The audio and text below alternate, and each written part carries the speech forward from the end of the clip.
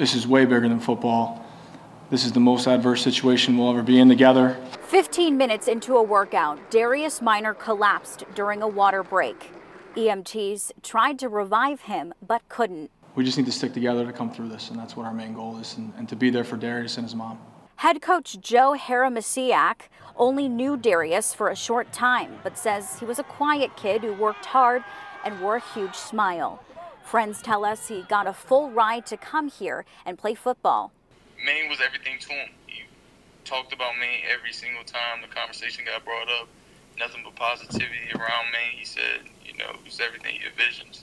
That was longtime friend Jordan Shook, who FaceTimed us from Virginia. He says Darius was a true athlete, competing on the football and soccer field, basketball court, and track, a role model to his friends. Darius was just everything that you would want as a friend. Darius was everything probably you want as a son, as a teammate. His teammates here in Maine will carry on Darius's legacy on the field. No one else in the next 4 years will wear 39. That number will be his, because it is his. He'll live with us for the next 4 years until he would graduate after his senior year. As these football players wrestle with the feeling of loss, the coaches know they'll have to move forward together.